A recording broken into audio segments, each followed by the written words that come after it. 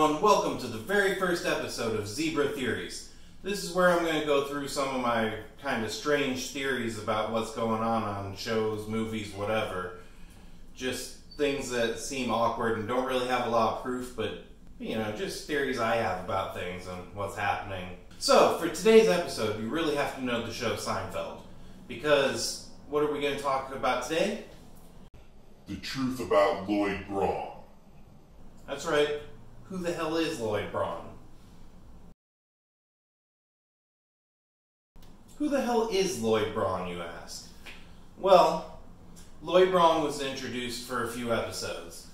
He started out as the advisor to Mayor Dinkins in the yogurt episode, and he dated Elaine for that episode.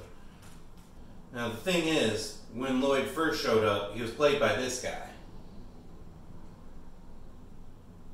But then in later episodes, he showed up, and he was played by this guy.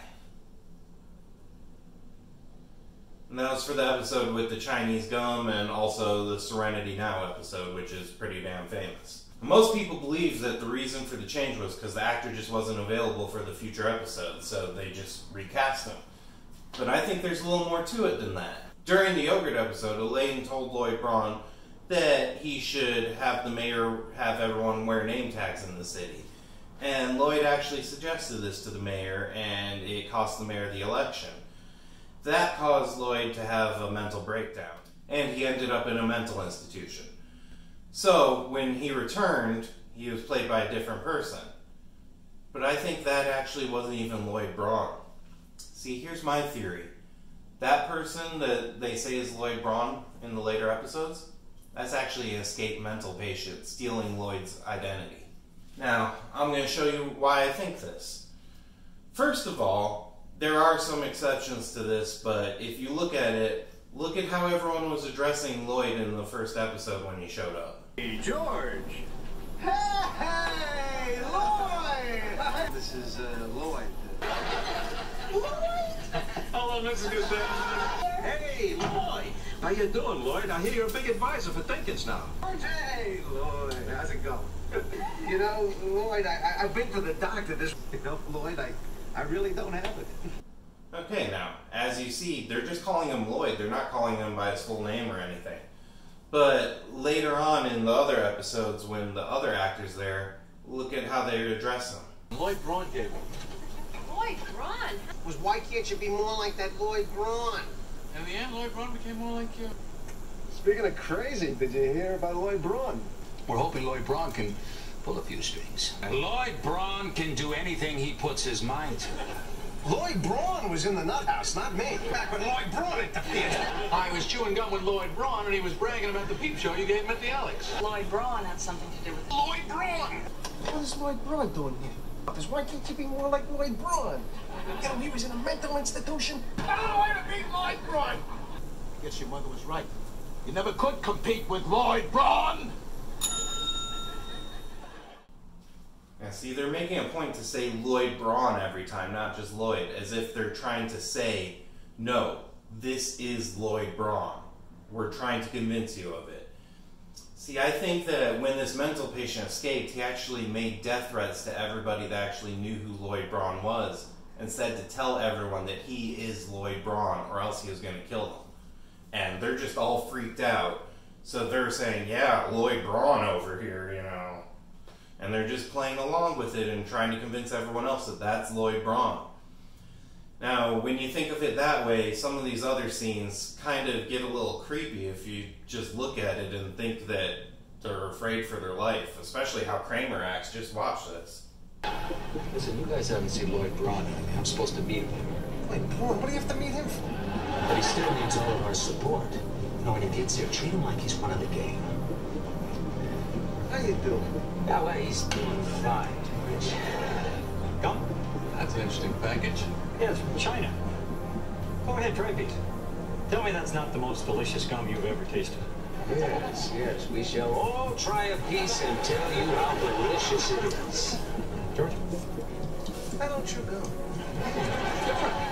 Where'd you get it? A friend of mine in Chinatown gave it to me. If you want, I can ask him where he got it.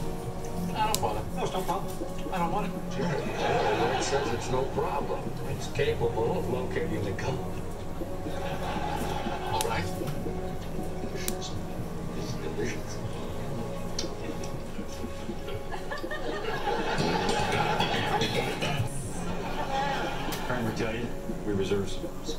seats so we can all sit together.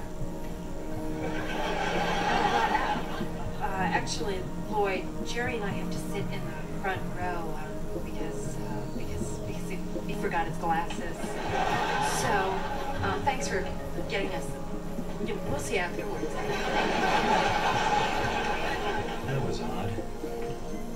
Am I crazy, or does Jerry not wear glasses? You're not crazy. Jerry does wear glasses. He just forgot. That's all. Not crazy. Seeing him made me feel very uncomfortable. Sorry you forgot those glasses. I don't know what I was thinking. How'd you like that gum? I love it. Kramer, you know what? There isn't a light there, Lloyd. Yeah, it's being repaired.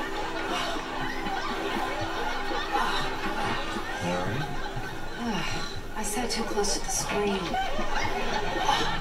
I just had to stretch out in a hot bath. It's nice to see you again. He's going to be here any minute now. So what? Well, he thinks you wear those. They're from the Lost and Found at the Alex. Oh, come on, Kramer, this is ridiculous. I'm not going to put these on. Oh, okay. So he'll just think that the two of you didn't sit with him on purpose. That's very nice. Very nice. Got some more of that gum? Oh, the gum. Yeah, let's all enjoy a chew, huh? Now, see, this is what the holidays are all about. Three buddies sitting around chewing gum.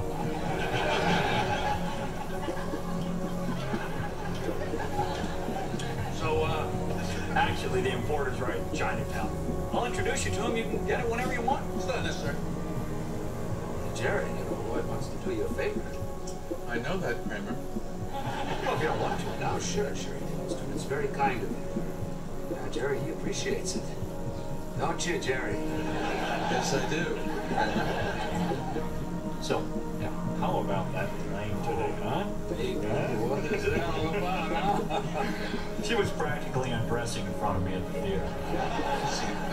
Yeah, you really missed the show, buddy. Ooh, ba-boom, ba-boom.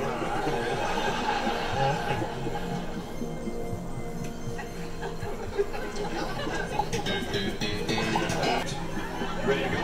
Yeah. Oh, yeah, it's all ready to go. Anybody see Elaine today? Oh, yeah, she called a little earlier. She's coming over to check out Lost and Found. Maybe I'll stick around and see what she's wearing today. Or not wearing, if you know what I mean. Absolutely. Let's just stick around. I'll tell you what, they're expecting us, though. Let me just grab a hot dog here. I'd like a hot dog, please. You out of your mind? What's the problem? This hot dog's been here since the silent era. You'd have to be insane to eat it. This family is not insane. There's nothing wrong with it or you. Great, maybe I'll show you. One hot dog, please. Okay. That smells good.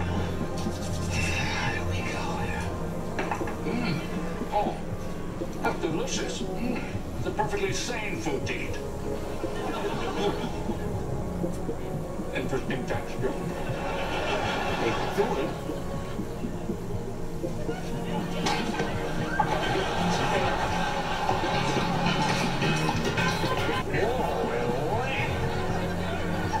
Once again, you've managed to top yourself. Come on, Jerry, let's go. Car's out front.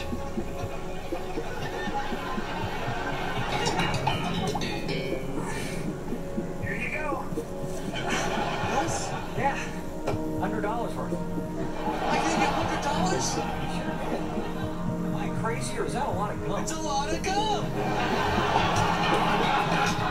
And then there's this Tell part. your dad that Serenity Now thing doesn't work. Just bottles up the anger and then eventually love. What in the metals? You think put me there? I heard they found a family in your freezer. Serenity now. Insanity later. I mean, George says that there was a family in his freezer, and Lloyd doesn't deny that, so he just kind of says you'll go fucking crazy and just leaves it at that, so what does that tell you? So, in conclusion, I think Lloyd Braun is not actually Lloyd Braun. He's a fucking psycho, and he escaped the mental institution and he made death threats to everybody. And now everyone's just trying to play along and not get killed. I mean, that might be a bit of a stretch, but it is possible. So, that does it for Zebro Theories. All I gotta say is, serenity now, insanity later.